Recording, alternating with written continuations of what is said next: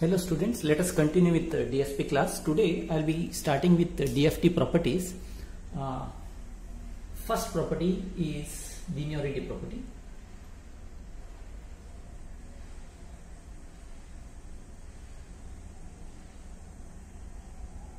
That means the DFT sequences follow linearity. Let us consider a sequence x1 of n whose DFT is known to you. DFT is x1k. Okay. Let us take another sequence x2 of n whose DFT is known to you and it is x2k. If there is a third sequence x3n which is given as a1 x1 of n plus a2 x2 of n, then what is the DFT of x3 of n? DFT of x3 of n is equal to obviously a1 x1 of k plus a2 x2 of k. If it follows this property, then it is called as, then the sequence is called as linear. Okay, that's what is the linearity property. It is very easy for you to prove that. Let us consider the proof for this. Let us have the DFT of the third sequence directly. DFT of x3 of n is equal to summation n is equal to 0 to n minus 1 x3 of n wn raised to kn. But you know that x3 of n is nothing but a1 x1 of n plus a2 x2 of n wn raised to kn. Now obviously this comes inside. When it comes inside, obviously a1 is a constant. I will just represent it in that manner. A1, this summation goes inside. Similarly wn raised comes inside. x1 of n wn raised to kn, n is equal to 0 to n minus 1. Similarly plus a2 summation n is equal to 0 to n minus 1 x2 of n wn raised to kn. A1. But what about this? This is obviously the formula of x1k plus a2. This is nothing but x2k. Hence DFT of x3 of n is given by this. This is the proof. This is the proof. A simple proof. This you have come across so many times. The next property is time shift property. Let us see what exactly is time shift property.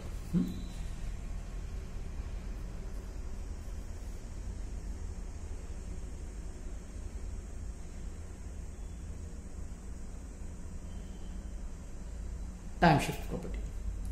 See, the time shift property says that suppose there is a sequence x of n whose DFT is known to you as x of k, not x1k, x of k.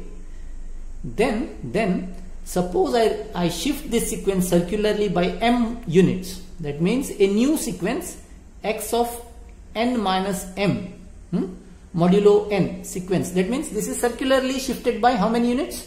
M units. You have seen in the last class as well as assignments you have solved.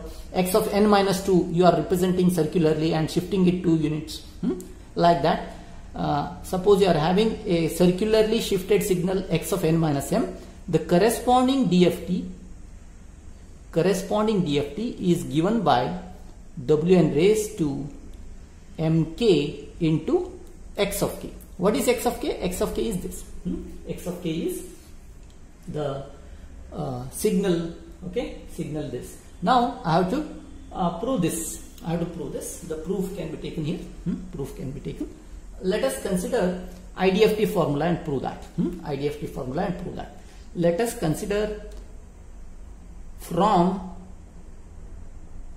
IDFT from IDFT, x of n is given by, okay, this I am just starting the proof for this above property. X of n is given by 1 by n summation k is equal to 0 to n minus 1 x of k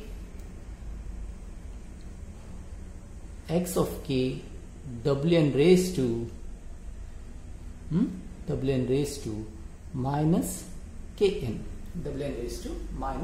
kn, right? This is IDFT formula, not DFT formula. Please refer back my videos. This is the formula of IDFT. What is IDFT actually? Finding out x of n, you are given with x of k. Now what I am doing, let n be represented as n minus m, okay, n minus m.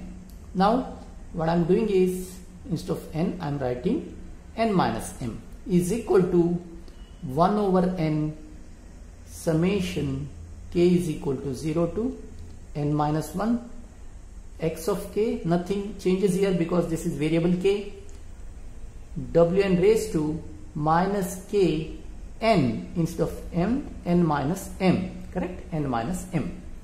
Now again this is equal to 1 over n summation k is equal to 0 to n minus 1 x of k wn raised to minus kn wn raised to k into m,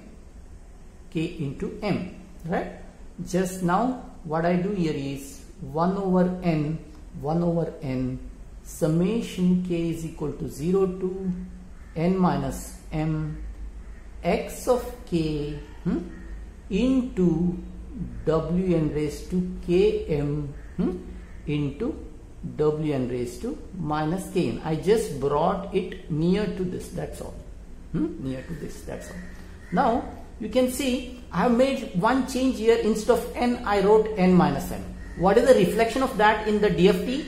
DFT has changed it to x of k into wn raised to km. Very simple. Here x of n minus m was there. What is the corresponding DFT? It is x of k into wn raised to km. Hence it implies me that if x of n is having x of k, then x of n minus m will be having DFT, which is wn raised to km into x of k, isn't it? That's what is the proof. That's what is the proof. You can see here x of n minus m, when it is no, instead of x of k it came out to be wn raised to km. Everything else is same formula. Wn raised to minus kn is there, wn raised to minus kn is there, but instead of x of k there is wn raised to km into x of k. Hence DFT of x of n minus m is given by wn raised to km into x of k. This is called as circular time shift property. Okay, very important, circular time shift property. In the next board I will solve the numerical example for this. Let me solve the numerical example. Continuing with our discussion on DFT properties, in this board I will just take a numerical example where we shall understand the time shifting property in detail. Okay. Now let me take this example. Example 1, where x of n is taken as 1, 2, 3, 4. I have to find DFT of x of n minus 2 using time shift property. This is also called as a circular time shift property. Okay, let us solve this example. First, x of n minus 2 means what? See, you know that x of n is represented circularly in this manner: 1, 2, 3 and 4. This is x of n, isn't it? What is x of n minus 2? X of n minus 2 is, now 1 2, 3, 4, shifting it 2 units. You see, x of n minus 2 is given as 3, 4, 1, 2. 3, 4, 1 and 2. This is a new sequence. I know, if I know the DFT of original sequence x of n, I can find the DFT of shifted sequence 3, 4, 1, 2 using time shifting property. Now this is a new sequence. Let me call it as y of n. Y of n. Now x of n 1, 2, 3, 4, whatever is there. No. What about its DFT x of k? X of k already you have found in your previous sessions. 1, 2, 3, 4, its DFT was found, correct? If you remember, it is 10 minus 2 plus j2 minus 2 and minus 2 minus j2. This was DFT of 1, 2, 3, 4 x of k. Now I have to find the DFT of 3, 4, 1, 2. Now according to time shifting property, x of n, if its DFT is x of k, then x of n minus 2 is having DFT which is given by Wn raised to 2k mk. N minus m is having Wn raised to mk into x of k. X of k is the original DFT. Here it is getting multiplied by twiddle factor Wn raised to 2k. Wn raised to 2k. Now this is a new sequence. This is a new sequence. I have to find that. Now already in this is n is equal to 4. You know that the twiddle factor in the case of n equal to 4, you already know it. 1, 2, 3, 4. This is W4 0 1. This is minus j. W4 1. W4 2, which is minus 1. W4 3, which is plus j. Okay, this already you know. Now let us apply this. Now y of